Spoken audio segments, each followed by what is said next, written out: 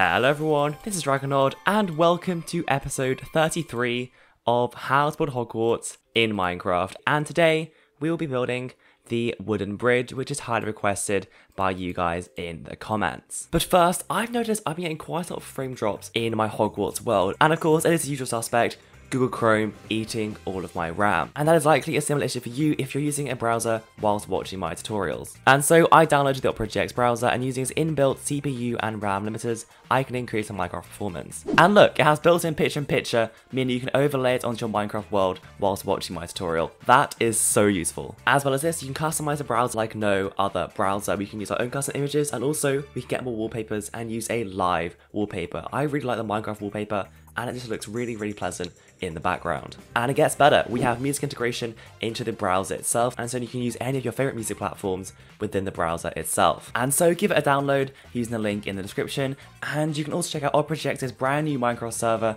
which they've just launched, which holds mini games such as Jewels and the Bridges, as well as an SMP server. Thank you so much to the Opera GX browser for sponsoring this video. Make sure to check out the link in the description to download the browser today.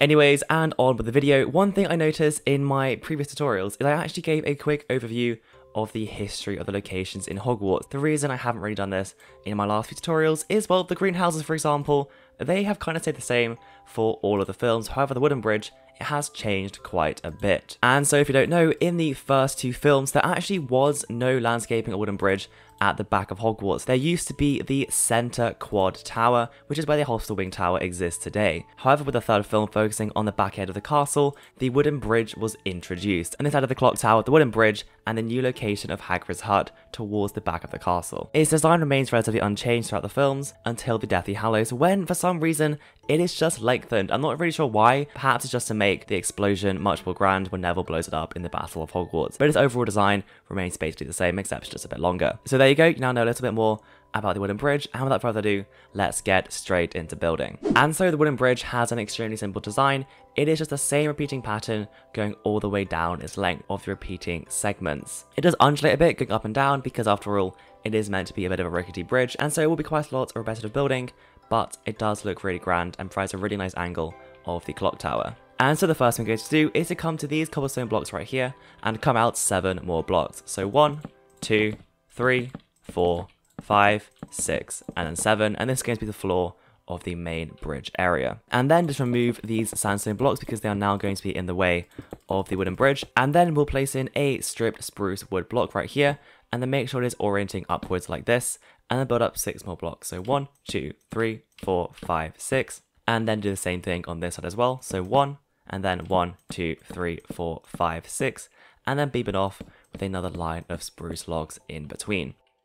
And then a line of spruce slabs along here, along the oak planks, with a line of spruce planks on top. And with that done, we can now work on the inner area. And so using a spruce fence, place in 2 here, 2 here, and then 2 here, and then place in an upside down spruce stair here, 1 here, and then an oak plank block right there, and then with an oak slab in between, just like this. And then of course, all we need to do is to add on the roof section, and so build in a line of stone brick stairs going all the way along this wooden beam here, and then place in another line of stone bricks on top. And we'll just continue this pattern going all the way up until we're in the center of the build. So another line right here, and they go on the inside, and build in a line of upside down ones here, and then another line of spruce bricks right there, and then another line of stone brick stairs just like this. And then we're in the center, we'll place in a line of stone bricks here, just like this, and then another line on top. And there we go, that is one half of the first section. Of course, it is symmetrical, so we can just start repeating the same thing onto the other side. So once again, 1 block here, and then 6 blocks up. 1, 2, 3, 4, 5, 6. The same thing here, 1 block, and then 1, 2, 3, 4, 5, 6, with a beam to cap it off right in the middle. And then a line of spruce slabs with a line of spruce planks on top, and then the 2 fences, 1 here, 1 in the middle, and 1 on the left, with an upside down stair, a stair, a block, and then a slab in the middle of each gap. And then the same roof, so a line of stone brick stairs, and then a line of stone brick bricks, and then a line of stone brick stairs on top, with some upside down ones on the inside, and then a final line of stone bricks, with another line of stone brick stairs. And there we go, that is the first section of the bridge now done. Of course, it does extend down the cliffside into the landscaping, and so let's work on that right now. And so what we'll do is we'll come down another 6 blocks with our stripped spruce wood. So 1, 2, 3, 4, 5, 6, and then 1, 2, 3, 4, 5, 6, and then build a beam going across just like this. And then what we need to do is to build in the X pattern in the center. And so come in and place in a block right here, and then a fence right here, and then place in 2 stairs going up with a fence block in the middle, and then 2 more spruce stairs going up with a spruce block in the middle. And then the same thing, but upside down. So an upside down spruce stair coming down with a fence right there, and then another upside down spruce stair right there. And then the same thing on here. So an upside down spruce stair with another upside down spruce stair with a fence in the middle. And there we go. That is our X pattern. And then all we need to do is repeat the same thing onto the other side. So once again, 1, 2, 3, 4, 5, 6. The same thing here, 1, 2, 3, 4, 5, 6. And then a wooden beam in the middle. And then 1 fence here, 1 fence here, and then 2 spruce stairs going up on either side with a spruce fence in the middle.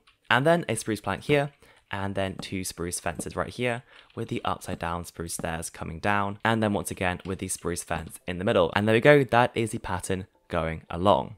And if you do want to add in some lighting in the middle, what I recommend is placing a spruce stair here with a spruce plank there, and then another stair here with a lantern hanging down, just add some lighting into your bridge. And so before we start extending this down, let's go ahead and build out the extension of the bridge going all the way down. And so there are 16 repeating sections going all the way along my length of the bridge, with this one as the starting height. However, of course, it does undulate as it goes along. And so my plan is, because they are all identical, is I'm going to map out the layout of the heights of all of them going along, and then you guys can go ahead and repeat the same design along every single repeating pattern. And so the next 2 basically are going to be 1 block lower, so build 5 blocks out, 1, 2, 3, 4, 5, and then of course we'll have another spruce pillar in this block right here, and then another 5 along, so 1, 2, 3, 4, 5, and then once again we have another spruce block right there for another pillar. The next section is 1 block up, so build up 1, and then 1, 2, 3, 4, 5, and then there's another section which is also another block up. So there we go, another block here for the pillar, and then 1 block up again, and then another 2 more sections. So 1, 2, 3, 4, 5, and then another pillar, and then 1, 2, 3, 4, 5, and then your final pillar right there. And then we'll come down 1 block, and then 2 more sections. So 1, 2, 3, 4, 5, and then a block. And then 1, 2, 3, 4, 5, and then another pillar. And then again, we'll come down 1 more block. So 1 block here, and then 1, 2, 3, 4, 5, and then another pillar. And then 1, 2, 3, 4, 5. And then we'll come up a block. So 1, 2, 3, 4, 5, and then we'll come back down another block. So just like this, 1, 2, 3, 4, 5, and then down 1 more. So 1, 2, 3, 4, 5. Is anyone else getting a glitch where the 1.18 blocks take like a certain amount of time randomly to appear? It's happening quite a lot for me. And honestly, it's making this recording really annoying because every time it happens, I am restarting the section where it disappeared. I don't know, is that just me? Let me know down in the comment section. And then we'll add another section to here. So 1, 2, 3, 4, 5. And then our final 2 sections are 1 block up. So 1, 2, 3, 4, 5, a pillar, and then 1, 2, 3, 4, 5. Yeah, there we go. Why does that always happen? That is so weird. And then our final pillar. And so this is the layout, and hopefully there are 16 sections. So there's 1, 2, 3, 4, 5, 6, 7, 8, 9, 10, 11, 12, 13, 14, 15, and 16. And so now that you have this layout, what you can do is basically repeat this section right here onto the remaining 15 sections. And why not? Let's time lapse it. Let's get straight into it.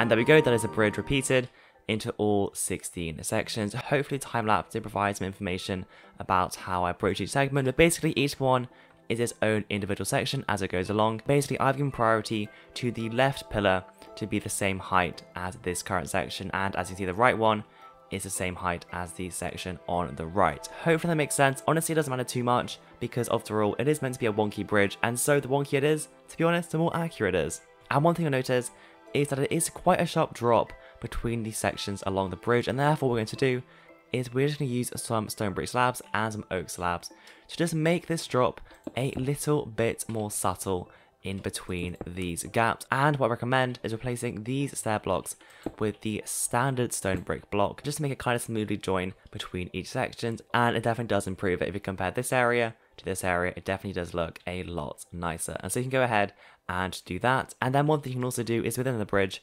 is just add in some oak slabs in between all of the different sections at different heights, just to make it a little bit more smooth as you travel along the length of the bridge. And to make it extra smooth, you can place these stair blocks right here with some stone brick slabs. Unfortunately, you can't remove this one because of the pillar behind it. However, it definitely does increase the smoothness of the bridge overall. And so you can do that along the length of the bridge just to smoothen it all out. And then we go with the bridge is looking a lot smoother with those additions along the length of it. And then the next thing to do is just add in all of these sections going down, and then that is the bridge completed. And I have just noticed I've built this all one block too low. I have no idea how that happened, so let me just go ahead and fix that by moving this area one block upwards. Okay, there we go, that is now the correct height. Apologies if that caused any confusion. And so basically this bridge has a pattern where it kind of goes up and then flat and then down again. And so the flat area is going to be these three sections right here.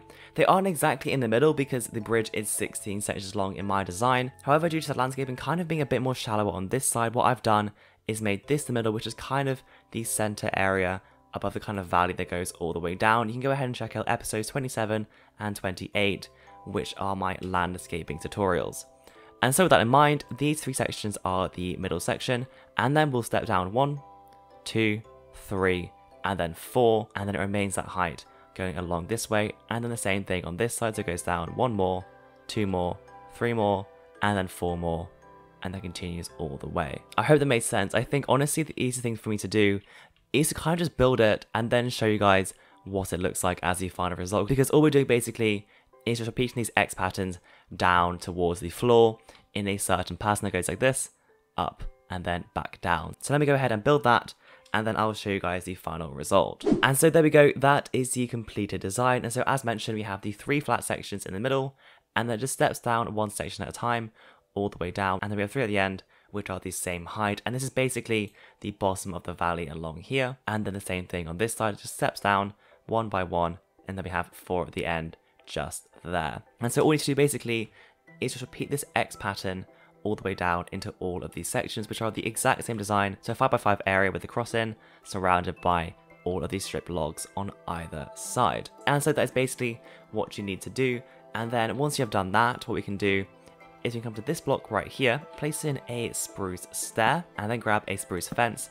And basically what we're going to do is we can go ahead and go all the way down this length of the bridge, going all the way down in diagonal, all the way down to that block there. So just repeating this pattern of an alternating spruce stair and a spruce fence going all the way down, just like this. And if this does happen, then just ignore this block and continue going as if it kind of just attaches into this area, because that is just kind of the architecture of the bridge, and so it doesn't really matter too much. And so just continue this down all the way until you reach that block down there. However, in this case here, where there's a block in the way of where a stair should be, I'd recommend removing this block and replacing it with a stair, just like this. So it just continues a kind of smooth line going all the way along to the middle. And then replace this final block here with another stair of its own. And there we go, that is that one side done.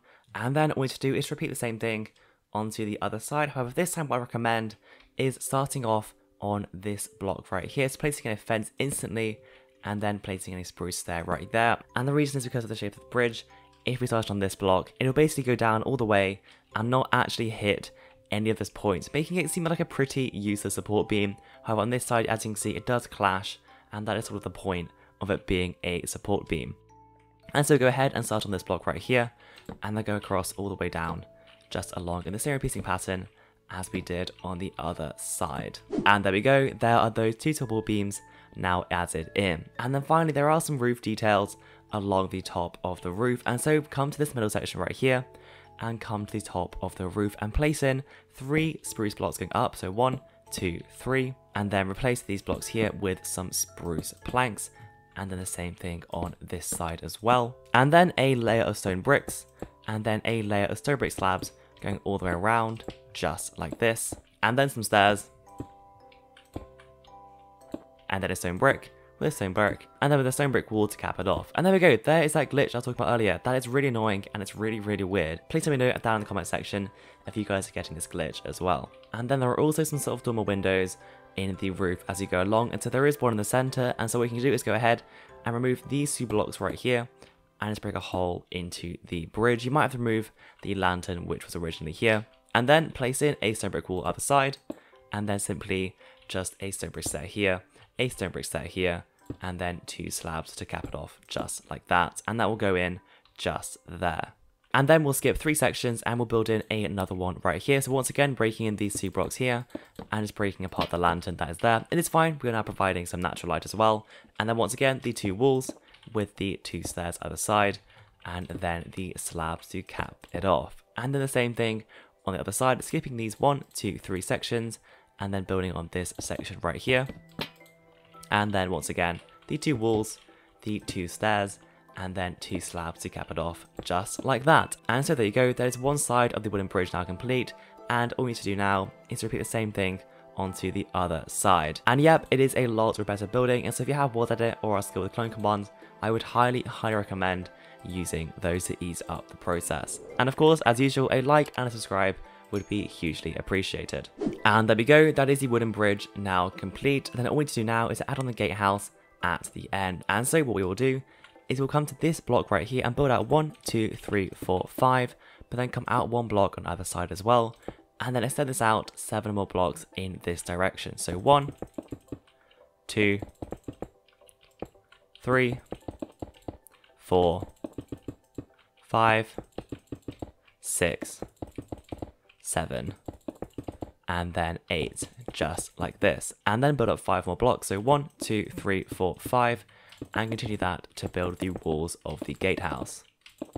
So along this edge here, and then this edge right here. And then using some sandstone stairs, come out with some upside down stairs just like this, and then build another layer of blocks on top, just like that. And then place in a wall here with a block, and then a sandstone stair, and then a block with another block, and then a sandstone stair, and then a block, a sandstone stair, and then 2 more blocks, and then a sandstone stair here, and then 2 more to wrap around, just like that. And then we'll repeat the same thing onto the other side. So once again, a wall, a block, a stair, and then 2 blocks, and then a stair, and then 2 blocks, and then a stair, and then 2 blocks, and then once again, a sandstone wall here, and then 2 sandstone walls in this area right here.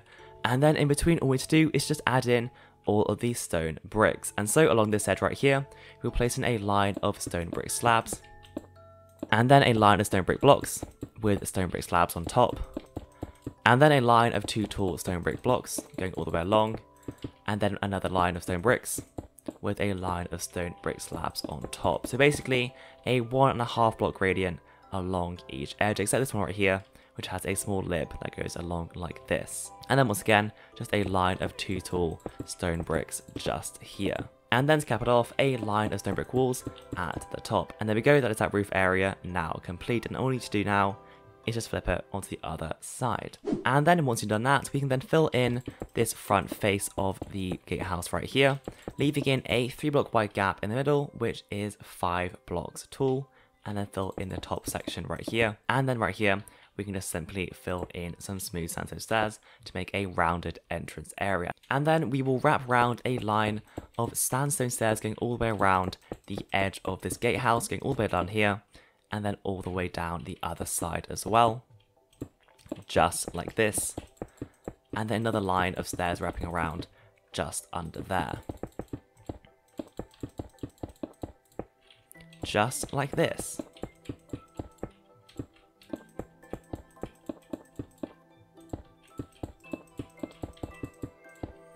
And so there we go, that will conclude today's tutorial episode. If you did get stuck at any point, then do feel free to join my Discord server, and help will be provided in there. And so please make sure to leave a like and subscribe, it really does support the channel. And with that, I'll see you guys in my next video.